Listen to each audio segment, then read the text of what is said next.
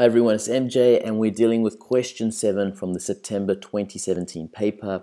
And this question deals with two topics combined. We're looking at the moment generating function as well as compound distributions.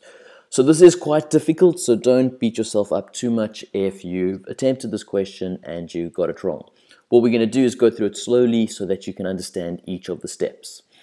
So the question reads as follows. The annual number of claims an insurance company incurs, N, is believed to follow a Poisson distribution with mean lambda.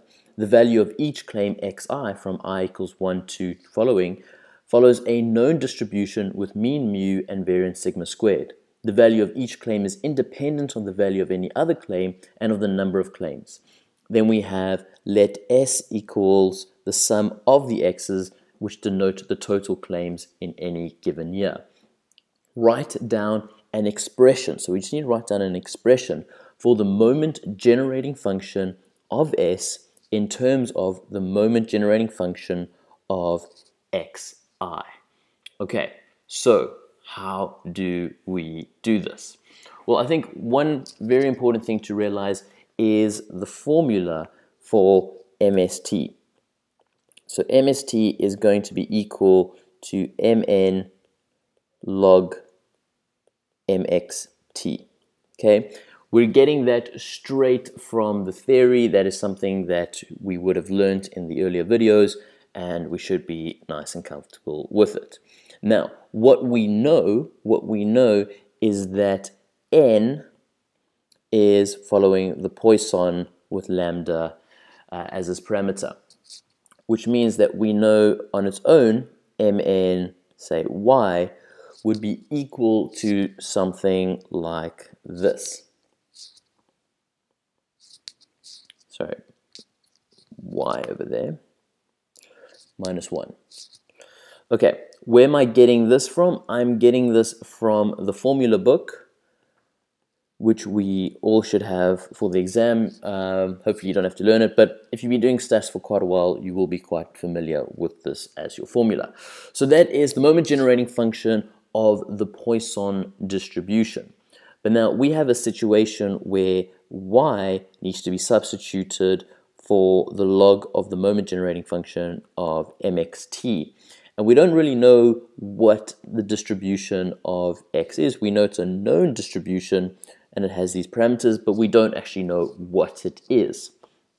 But that's not too much of a problem because we know that Mn log Mx of t, and I'm going to put this expression over here every time we have the y. So we're going to get E lambda exponential log Mxt minus 1. I know that looks quite crazy how many steps we're going, but we know that the link between the exponential and the logs can cancel each other out, so we are left with the following. Okay, if you want to know how these two cancel each other out, that is from the mathematics that one needs in order to do statistics at this level. So there we kind of have our answer, because we know that this is equal to ms of t. We then know that, yeah, our answer is as followed. We just needed to write it in an expression of the moment generating function of x. So we have exponential lambda mxt minus 1. Cool. And they're only giving you 1 mark for doing all of that, which I think I actually would have given maybe 2 marks for that. But we do see that there's a lot of marks here in the second part of the question, which is going to be a little bit trickier. What we need to now do is derive the formulae for the mean and the variance of S using your answer to part 1. So we need to find the mean and the variance, and we know the following. We know that the expected value, of something is equal to the first derivative of the moment generating function set to 0, and we know that the variance of this is equal to the following. Okay, so we need to bear that in mind while we now come to the second part of the question. So part 2, and what we need to do is take the derivative of our moment generating function for S, which is the total claims. Okay, so we have moment generating function here of t. We're taking the derivative, and of those who know, when we're taking a derivative with an exponential, we're going to bring this over here forward and take the derivative of that. So we have the following: mx of t exponential y lambda, my apologies, mx of t minus 1. Okay, that is the first phase. The tricky part there is taking the derivative of an exponential, bringing that term down, which I think we should all be comfortable with as terms as the maths goes. Then, like we see over here, in order to find the expected value, we now need to set this equal to 0. So if we want the expected value of S, we then need to set the moment generating function, or the derivative of it, to 0, which is then going to give us the following. So I'm just rewriting this out again with our zeros here. Okay. And this is where the next step is fairly straightforward. We know that the mx of 0 is equal to the mean. We've been told what that mean is by the parameter mu. And we also know that mx0 over here is going to be equal to 1, because in the sense we have that situation, which is equal to 1. So you need to know what this mx actually stands for to see how that will then get 1. That will then subtract, that will cancel each other out. So this part of the equation just goes no, and it becomes lambda mu. And that is the expected value. And that is also what we expect the average to be of the total claims, to be the average number of claims times the average amount of each of those claims. So that is also intuitive, and we're quite happy with that. Of course, in order to do the variance now, we need to get the second derivative. And this is where, I mean, the maths does start getting a little bit messy. You need to be focused in the exam, make sure you don't make a mistake. But yeah, we're now going to be taking the derivative of the statement here. We have to break it up into the two parts. So it does get a little bit, yeah, you'll see it does get a little bit messy. But let's have the second derivative here of our mx exponential lambda mxt minus 1. So we've taken the second derivative of that. Now we need to take the second derivative of this part over here. And we're going to have y m over here.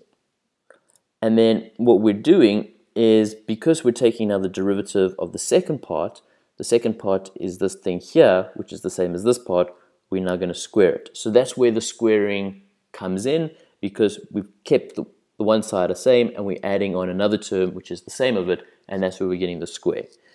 And then we have e lambda mxt minus 1. Okay. Like I say, if you are getting confused with this term here, it is because your maths is a little bit rusty. You need to look into some of differentiation and stuff like that. But it's not that difficult. It does get a little bit messy. Now again, you need to concentrate, because now we're setting this equal to 0. We're setting this equal to 0, and we're going to now see the following: 0 e, and once again mx0 minus 1 plus lambda mx0 squared e lambda mx0 minus 1. Okay, so all we've done in this step is replace the t with the 0. Okay, now what does this give us? What does this give us? Well, what we're going to see is we're still going to have our little lambda over there. Here we're going to get sigma squared plus mu squared. Now you might be saying, hold on, where did that come from? Where did that come from? That's coming from over here, where we say mx is 0 over there. We're moving this thing to there, which, as we know from the top one here, it's the mu. We know that that's sigma squared. So we rearranged that to write that there. Okay, once again, this term kind of dies out because it's going e to the 0, because that equals 1 minus 1 is 0 times that 0, e to the 0 is 1. Cool, done. Then we have the situation over here where we have lambda, and we know that from the previous one, that is mu. We squared that, and once again, that becomes 1, which became 0, which means that becomes timesing by 1. So it goes and falls away. So we have this, but this is not the answer. This is not the answer. Remember, the variance of S is equal to ms double derivative minus this one over here squared, which means we have our terms here. This I'm getting straight from over here, but now we need to subtract over here. And oh, look at that, those two cancel each other out, and we have our answer as follows.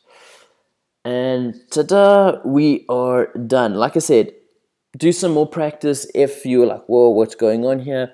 But if you still are battling, it's important that you learn the theory of moment generating functions, and you do make sure that you're comfortable with some of the mathematics, being able to differentiate, especially when you've got multiple terms and you split them up and do your whole little thing. But otherwise, that is, I don't know, I'd say this is quite a difficult question in the exam, although a well-prepared student would be getting all 6 marks. Anyway, I'll see you guys for the next video, and let me know if you've got any questions. Keep well. Cheers.